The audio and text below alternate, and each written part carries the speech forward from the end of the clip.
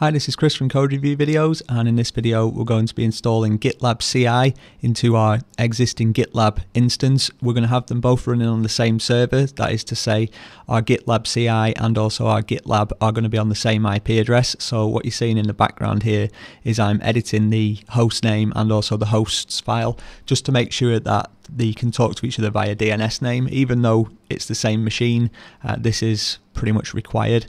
So the reason that we're installing GitLab CI, in case you're kind of unsure as to what we use CI or continuous integration for, is effectively it encourages developers to take note of the quality of a project, because even if they don't have the test suite set up to run locally on their machine, the idea of having a continuous integration server is when the code is pushed up, the tests are automatically run in the background, and the developer doesn't really need to think about it. Even though obviously they should have them running on the local machine. In many projects, from personal experience, getting that into that mindset is more difficult if you don't have the visibility to begin with. So if you can show people that, you know, when they're pushing that code up, it's breaking existing functionality, it does encourage them then to actually start using the test suite. So it's kind of a win-win. And as we've installed the Omnibus edition of GitLab, we already have GitLab CI built in. The functionality is already built in, so it's just a case of enabling it. So there's really no excuses not to use it.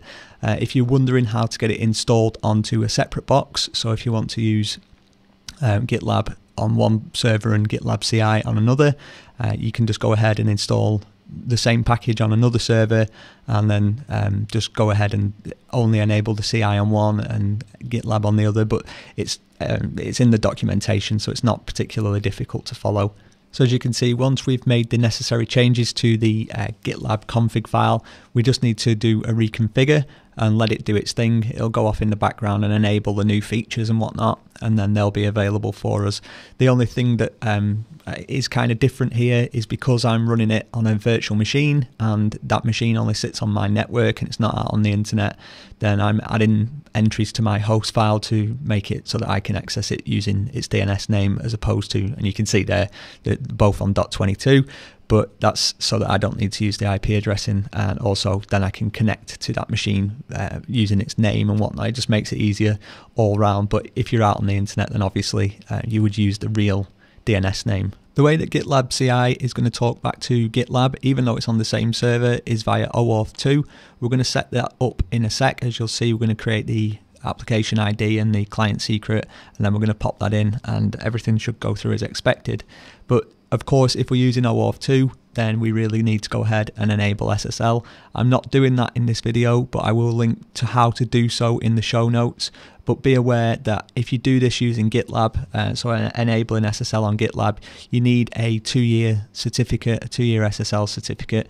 You can self-sign, do it whichever way you want, but just be aware that you do need it to be at least 2 years.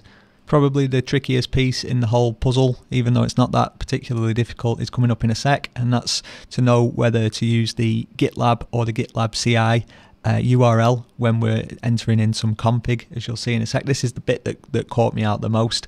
Pretty much the rest of it is just copy and paste, but like as you'll see here, you're supposed to use the GitLab server in the URL, not the GitLab CI.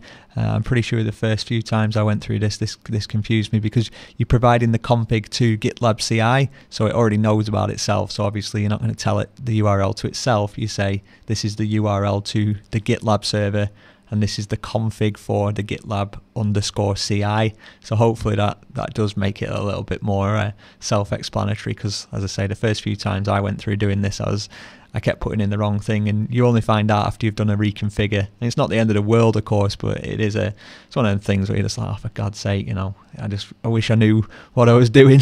So hopefully, yeah, that'll save you that in terms of a headache.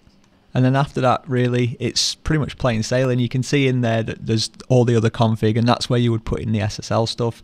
As I say, we'll link to that in the show notes. But again, it's just a reconfigure, and then we should be good. And after this, really, the only thing that we need to do is add in our runners. So like those are the things that are going to listen for the pushes, the Git pushes up to the server, and then effectively they will like run the test suite for any project that they're configured for. Configuring the runners will be in the next video. Not particularly difficult. Again, there's one little bit that will perhaps catch you out, but yeah, it's not difficult at all. You don't need exactly big hardware for it either, so it is quite economical.